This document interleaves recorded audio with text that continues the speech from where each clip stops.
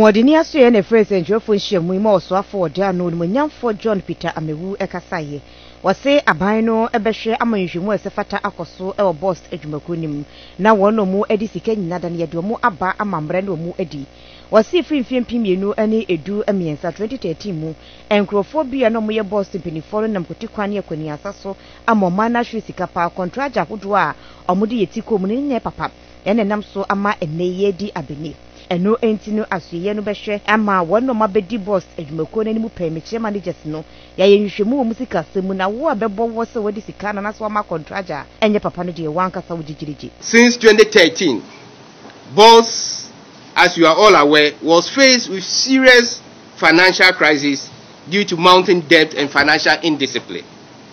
The accumulations of some of this debt arose as a result of failure of the then government policies that they have instituted.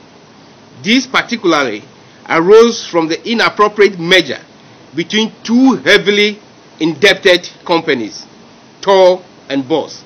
You will recollect that these two companies were put under one umbrella. The two companies had the same managing director, leading to breakdown of corporate governance procedures. This development also exposed capacity limitations on part of BOST, as its low trading skills and expertise presented demonstrable weakness. A presidential committee therefore was tasked to establish the financial position of BOST.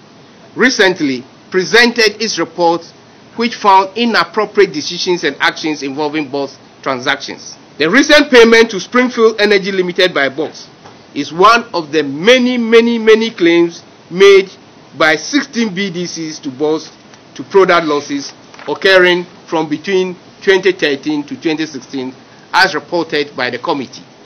The total claim on BOST in respect of product losses by BDCs amount to $44 million. The causes of such product losses must be established to determine the records of storage of these products, those responsible for loading the products, the financial received in respect of the products, and the utilizations of the funds.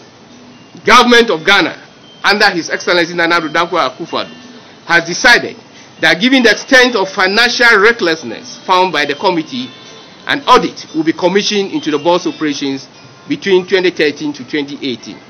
This will ensure that persons against whom adverse findings will be made will of course face the full rigors of the law.